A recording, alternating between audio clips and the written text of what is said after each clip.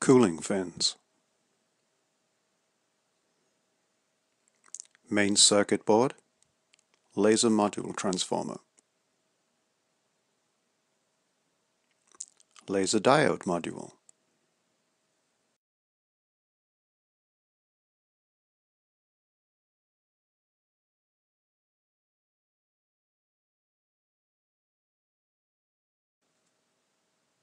Power supply from main circuit board to diode module.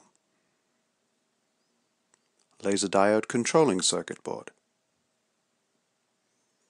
3 laser diodes, maximum combined output 200 watts. Lenses and prisms. Photodiode. Now let's take a closer look at an individual laser diode.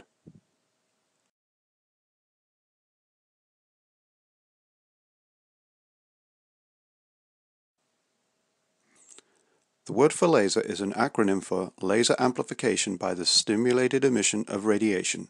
So what exactly does that mean? As you can see, the laser diode consists of 2 parts. These are called semiconductors.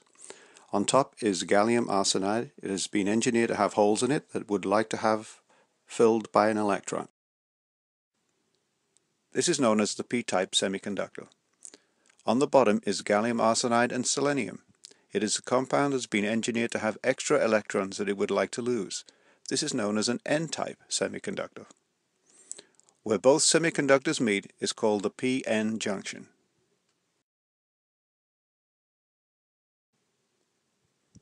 When a current is passed through the semiconductors, both the holes and electrons begin to flow towards the p-n junction.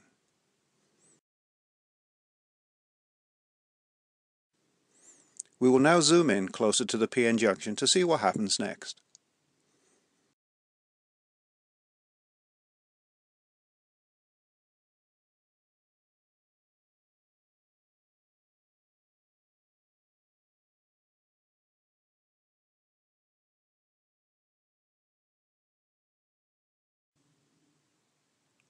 As the current continues to flow, the electrons and hole are forced to combine with each other at the center of the p-n junction.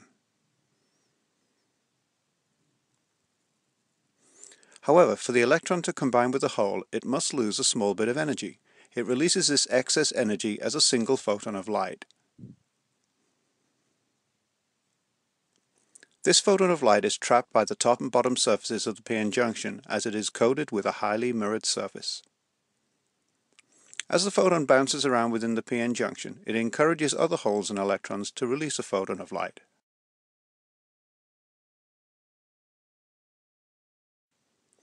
This new photon of light will be the same phase, polarization, and travel in the same direction as the original photon.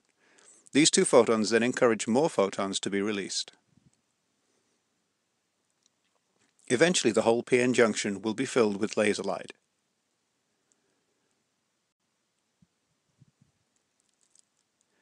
Now you can understand how the laser got its name. Light amplification by the stimulated emission of radiation.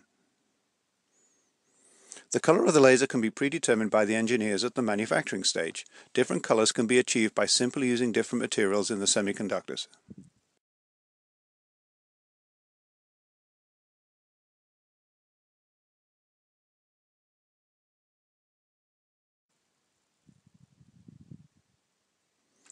The laser light can only escape the diode from a small slit at the front.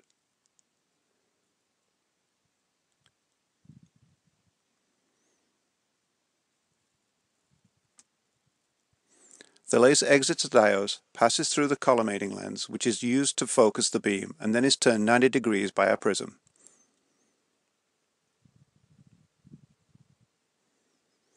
The operator can control how much laser light he or she needs from the operating panel.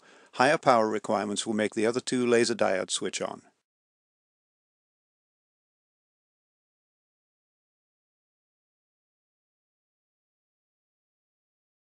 With all 3 laser diodes now functioning, we can see the full path of the laser light. All 3 beams converge here.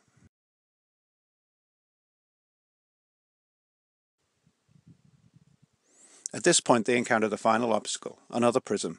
This prism reflects only a small percentage of the laser light onto the photodiode.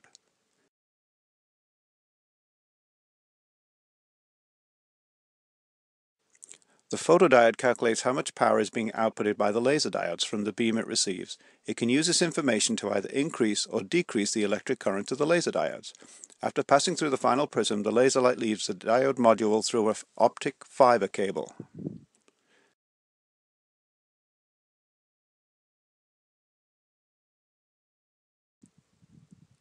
The laser exits the diode module through an optic fiber cable. The beam stays within the cable due to total internal reflection.